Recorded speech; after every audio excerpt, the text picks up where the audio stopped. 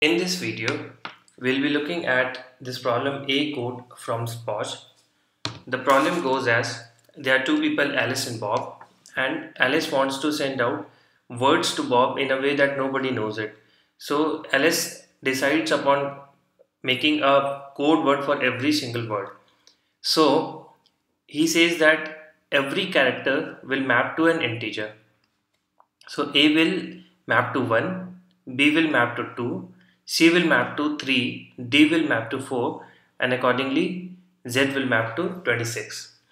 Which means if a word bean has to be sent, it will be mapped as 25114, wherein the first two belongs to B, followed by 5 which belongs to E, followed by 1 which belongs to A, followed by 14 which belongs to N.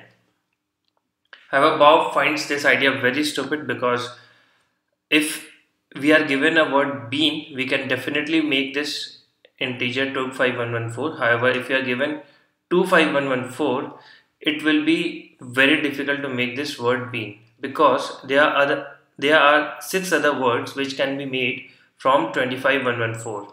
For example, one of the words could be BEAAD, wherein B belongs to the first two, E belongs to 5, A belongs to 1, A again belongs to 1, and the last 4 belongs to D.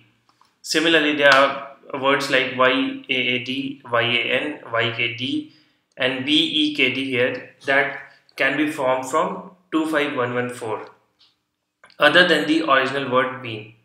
So, in this case, Alice wants to know, even if the idea is bad, how many different encodings can be made from a given code word, which is if the input given to us is 25114, Alice wants to know how many different decodings are possible for that input. Okay, so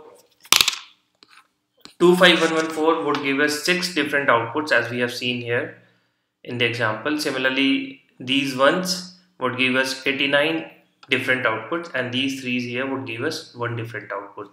So in this question, we will have to find out the number of decodings possible from a given input.